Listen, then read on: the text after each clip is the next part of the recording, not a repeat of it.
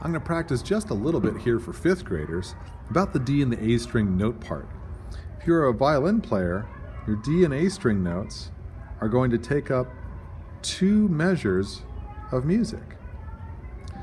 And if you're a violin player or a viola player, you also have this bonus note E that you can play with your 4th finger. Again, I know that you can't fit more than 4 quarter notes in a measure, but there, just because I'm practice writing my A and D string notes, I'm going to write those 5 notes. Now, some students may want to have that label there to help them with their composition. If you're a viola player, I'm just going to practice writing them over here. Your D and A string notes look like this.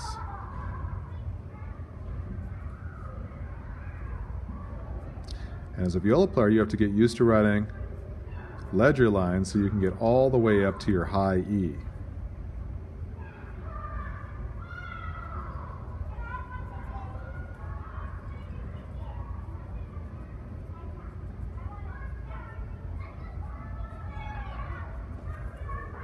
Okay, now if you're a cello player, I'm going to write them here. Here's, whoops, that's a funny looking clef. Let me try that again.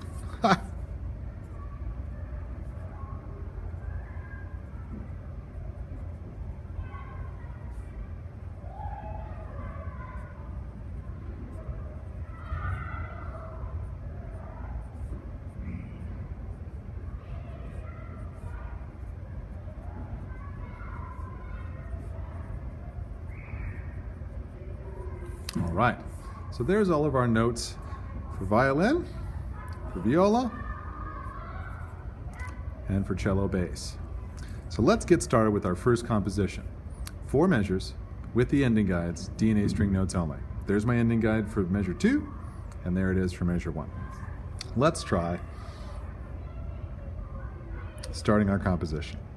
I'm going to start it up high, on the high D.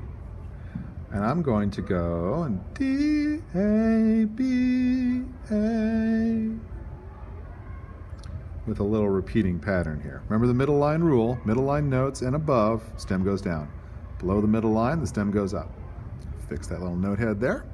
Oh, by the way, make sure that when your note head's being written that it's not too big. You want it to be just in the space or just on the line and not so big that it'd be hard to tell what kind of note it is. D, bum, bum, bum. Dum, bum, E. I'm going to use this as a repeating note here. Bum, bum, bum, bum.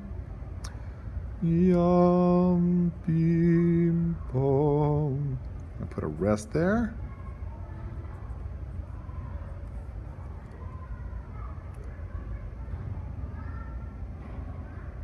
Yum, dee. Boom, boom. Yeah, I like that. That'll be fun. Big leap there at the end. So you see here I chose to go down, and then I chose to go down by more than just a step. I took a leap. Then I went up by a step to balance out that big leap there with a small step here. Then I took a small skip and then a little repeating A here, and then a small scale down. Took a moment here. Now a big leap and a small step to my finish here. Let's test that composition out.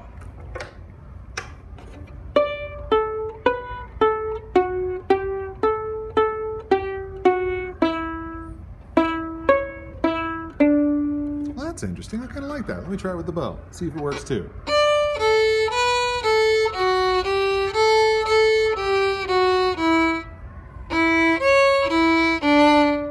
Well, that's got a nice ring to it. One more thing, 5th graders. I also wanted to give you another chance to do a composition where there's no guide notes, where you can decide what your notes are going to be for every single note of the measure. And then when we get here, I've added the option of using 8 measures with guide notes and 8 measures without guide notes.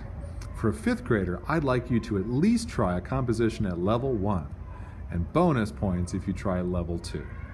For a 5th grader, I'd like to see this by the end of 3rd quarter.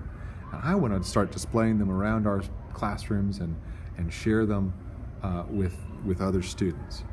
We want to have these pieces published, so to speak, in our schools, because you are composers and I want to see what you can compose. So good luck with that, students, and thanks for your time.